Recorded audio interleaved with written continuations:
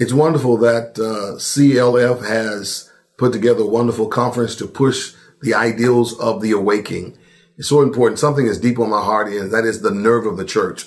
The Bible says in Romans 1 verse 16, I'm not ashamed, Paul says, of the gospel of Jesus Christ, for it's the power of God unto salvation to everyone that believe. We cannot be ashamed. And whenever people aren't talking much, it's usually because they're quiet on subjects or they're afraid to speak up about it.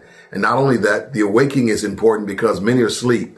Did you not know that many of the struggles that Jesus had with the disciples, Peter in particular, is that he had a sleeping disorder.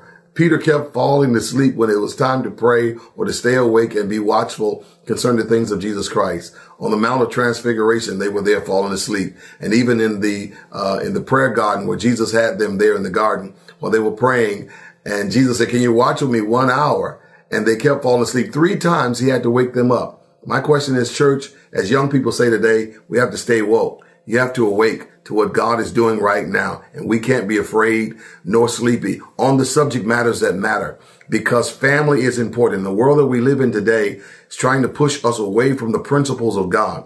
Principles have to do with first things first. In the word principles, you see the word prince, which means first. And anyone that has principles put first things first.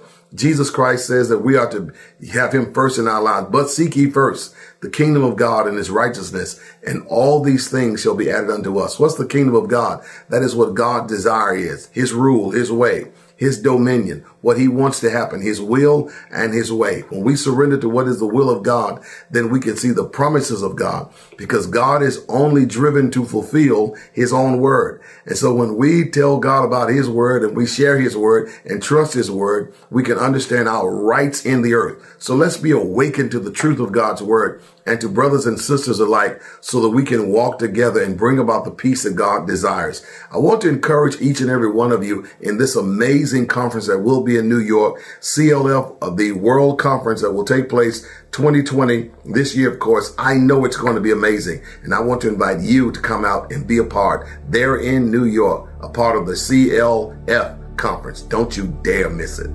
Gracious Father, we thank you. Thank you for having an ear to hear what we're saying and speaking to you, oh God.